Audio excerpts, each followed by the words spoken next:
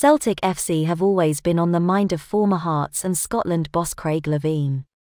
He has claimed that with Celtic's injury issues at this moment in time, they will struggle to keep pace in this season's title race. Talking about Celtic FC, Leveen named injured defender Christopher Jullien as one of the critical players Celtic will need back as soon as possible, otherwise, they will struggle this campaign. Hen asked if Celtic currently have a squad capable of winning the league. He said, "At this minute in time, no.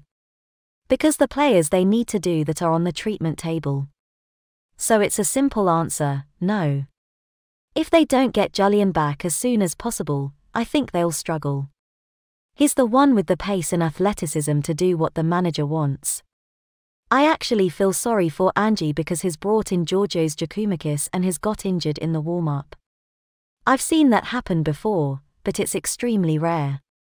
Since picking up his injury last December, the Frenchman has been a big miss, and it was a blow to lose him for such an extended amount of time. Thankfully, it sounds like the 28-year-old is nearing a return, with it being expected he will be back in training after the next international break. Although he won't solve all the problems Celtic has had this season instantly, it will come as a massive boost to Postecoglou having the experienced defender back in the side. In recent weeks, we have had an incredible amount of injury issues. Fingers crossed, we are starting to see the back end of that, with more first-team players returning to the side. In other Celtic FC news, former England striker Kevin Phillips has said that Celtic need to manage James McCarthy after the Irish internationalist was forced from the field yesterday. The 30-year-old was on the end of a painful tackle from Fuchs that only warranted a yellow in the eyes of Kevin Clancy. The Celtic manager took no chances and replaced him with Ismaila Soro at half-time. He went on to say Celtic needed to manage McCarthy's situation in order to get the best out of him. McCarthy is not a young player anymore, and when you sign a player like that you have to manage him right.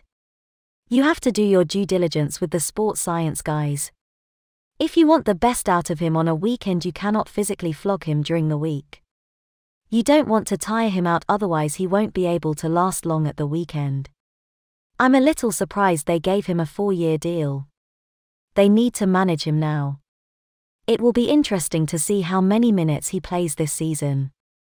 McCarthy has probably been unfortunate in the respect that he has come in to replace Callum McGregor. The captain's energy and ability with the ball is unique in the league, and McCarthy has been expected to almost replace that immediately. However, he is not that type of player and could potentially work well with McGregor in the midfield going forward. The player had COVID-19 and his game time appeared to be limited by the manager before that in order to get him up to full fitness. McCarthy appears to have been thrust into the main stage with McGregor's injury. Hopefully, he can stay fit and Celtic can see the level of performances that saw McCarthy earn accolades in the Premier League. Celtic fans, subscribe for more Celtic FC news daily. Lit. Roll up to the party, roll up to the party, roll up to the party, roll up to